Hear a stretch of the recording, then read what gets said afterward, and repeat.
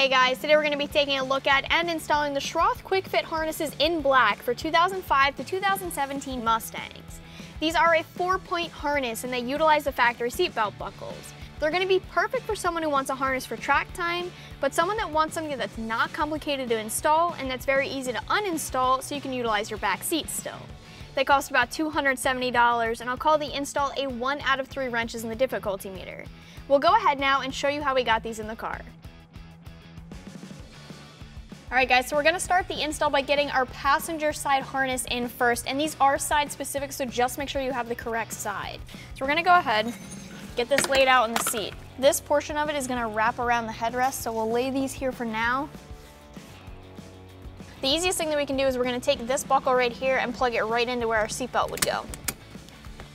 This is why these are side specific. You need this on the left side for the passenger side and you need it on the right for the driver's side. This right here is actually going to bolt down to the car using the factory bolt. So we're going to go ahead, move our seat all the way forward so we can access our factory bolt back here.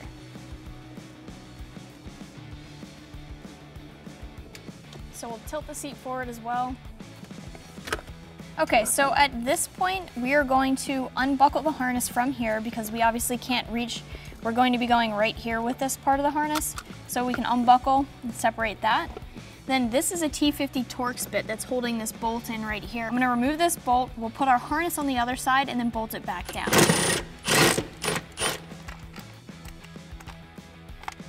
Alright, so this part of the harness is going to go right up against the body of the car. We did have a spacer that fell out. We're going to then reinstall our spacer with our bolt. We're just going to line those up right here. Then we're going to line up through the harness and back into the car and bolt this back down. I'm starting this bolt by hand because I definitely don't want to cross thread this. We want to make sure this still pivots at the end of the day. So our harness needs to be sitting right here. We're going to go ahead and tighten this now. From here, we're going to go ahead and remove the rear seat. Now there are 2 latches in the middle of the rear seat cushions. We're just going to push those latches back towards the rear of the car and lift out the bottom of the seat. So one of the latches is right here. I'll push that forward. There's another latch right here. We'll push that forward. And then this whole seat bottom will remove. So with the rear seat removed, we can see where we're going to be bolting to next. We are going to use this factory seatbelt mounting location. This is also a T50 Torx bit, so we're going to go ahead and remove that now.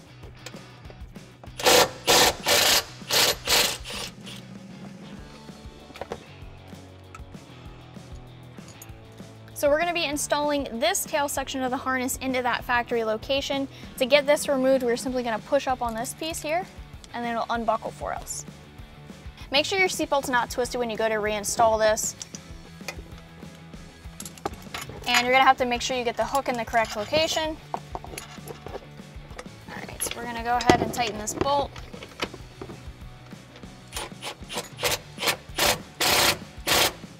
All right guys, so one thing you do want to make sure of after you bolt this down is that you have this tail piece of the harness in the correct orientation, and that may require bending the bracket slightly. So you guys can see when we reinstall the seat, we want this to be sitting flush up against the side of the car here so we can buckle right in.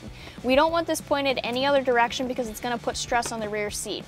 So ours is sitting really nicely here, flush up against the side of the car. When we reinstall the rear seat, we won't have any issue with this here. Okay, so we are going to now install the driver's side harness, and it's going to go in the exact same way. So we'll put this portion of the harness over our headrest. You do want to make sure that the harness is laying completely flat at all times, and that's one nice thing about this harness and the material that it's made out of. It does naturally want to lay flat. So we're going to go ahead and buckle this into our seatbelt right here.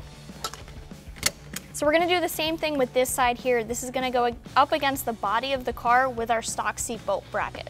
All right, so we're going to move our seat all the way forward so we can get to our bolt back here.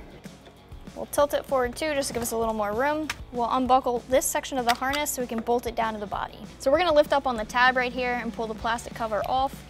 Once again, we have a T50 Torx. We're just going to go ahead and remove that bolt. All right, our bracket is going to go underneath. So we'll put it through the bolt. It's going to go up against the body. Once again, make sure your seatbelt stayed straight in this process. We'll just start this by hand for a couple threads just to make sure it's not cross-threaded. And we'll go ahead and tighten this down. All right, so now we are going to bolt in this tail section of the harness. Once again, to remove this, you'll push up and it'll release. All right, so once again, our tail section is gonna bolt to our factory seatbelt location right here. So we'll go ahead and pull this bolt out. All right, so same thing here. Our tail section is gonna go up against the car underneath. Once again, you guys can see how straight this bracket is. The bracket will bend slightly when I go ahead and bolt this down. We wanna make sure that the harness ends up sitting like this. So I'm gonna go ahead, once again, get this started by hand. Make sure the clip on our bracket goes into the hole that it's supposed to go to. I'm gonna move this line out of the way because I don't wanna pinch that underneath my harness. And I'm going to position the tailpiece of the harness so it's pointed in the correct direction. Get my bracket in location and tighten down.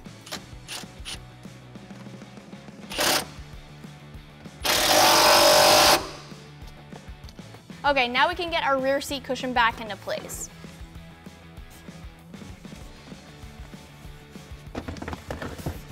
You want to make sure that you get these plastic tabs up underneath the seat backs. You also want to make sure you pull through your seat belts, or at least get them lined up. You want to make sure you pull your harness out so that you can buckle it in when you need to. All right guys, so at this point we are ready to make the connections in our rear seat. So we're gonna go ahead and move our seat back to our sitting location. Just keep in mind that once we get the seat back into our sitting location, we may just have to adjust the harness so it can reach our buckles. So we're gonna move our seat back. We'll also tilt the seat back. And we have the harnesses sitting like this for now, but do keep in mind that this part of the harness will need to go behind the headrest. So we're gonna go ahead and move it back now. So the harness needs to go over the rear of the seat like this. So the female side of the harness will plug in over here. All right, so then the male end of the harness will plug into our factory seatbelt buckle right here. And we are just gonna leave things loose for now until we get this completely buckled in. All right, the last thing we have to buckle in is this right here. Once again, we'll just take our harness. Okay guys, with our driver's side harness completely installed, I'll show you how to get in this. You're actually gonna hit this buckle right here. The harness will open up for you. Go ahead, sit in the seat. This part here is gonna go over your shoulder. Then you're gonna buckle yourself in. Obviously from here you guys are gonna have to adjust your harness. You have a couple of different adjustment points. So obviously you have your over the shoulder adjustment on both sides. You also have your lap adjustment. We actually want to tighten down our lap before we get our shoulders too tight because we want to make sure that this is sitting nice and low across our pelvis. That's actually one of the positives of this harness, is that it does sit low on your pelvis, number one for safety reasons, and number two because it really holds you in your seat and you won't slide around at all. So we'll go ahead, we have two adjustment points on the pelvis down here. We'll get those tight, and then we'll get the adjustment over our shoulders tight as well. One thing that's really nice about this harness is that it does reuse those factory seatbelt buckles. That's great for two reasons. One, because it makes it very easy to install, and two, because you won't have your seatbelt chime going off. You guys get to maintain your factory seatbelts, so anytime you need extra storage space or you want to have passengers in the rear of your car, it's very easy to uninstall these and just go back to using your factory seatbelts. The straps here are really nice. They're about 2 inches wide and they do have almost a memory foam on the inside, and that's great because once you get them conformed to your body, they're very comfortable. They also want to sit very flat, and that's great for safety reasons. Now that we've gone over a couple of the features, let's go ahead and finish up our passenger side. All right, moving on to the passenger side, we are going to move our seat back and recline it back as well, and then we'll get our harness in the correct position so we can buckle in the back here.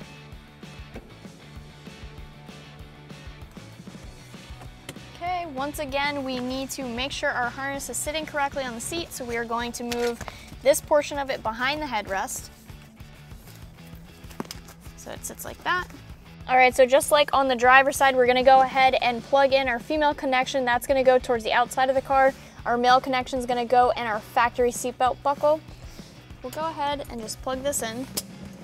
All right, now we'll plug this side into our factory seatbelt. All right, the last thing we have to do is plug this portion of our harness in. So we'll go ahead and plug it in. All right, guys, that's gonna wrap up this review and install. Keep in mind that you can always check these out more online. I'm Stephanie, and for all things Mustang, keep it right here at AmericanMuscle.com.